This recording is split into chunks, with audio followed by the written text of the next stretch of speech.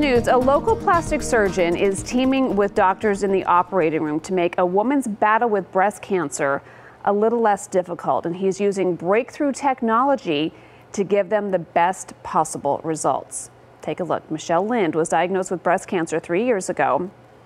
She was just 30 and she was newly married. Well, she is now cancer-free and she is expecting a baby. Like many women, Michelle had to have a double mastectomy, but she also chose to have double reconstruction as well. Michelle says the reconstruction has given her confidence and hope, and she was able to walk in and out without any physical change. You can live a normal life, and I do.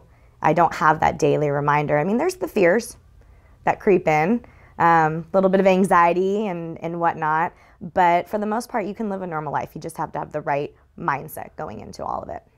So to achieve the best possible results, Dr. Brian Gawley uses Stryker's SPY portable handheld imaging system. Its breakthrough technology allows him to visualize blood flow in the vessels and then the related breast tissue around them.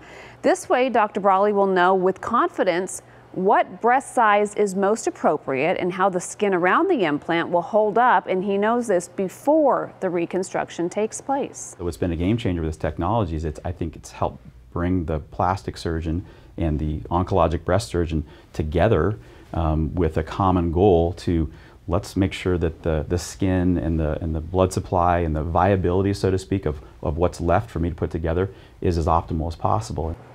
By the way, if you have a double or single mastectomy and reconstruction, insurance will likely cover all of the costs associated with that surgery. At least that was the case for Michelle.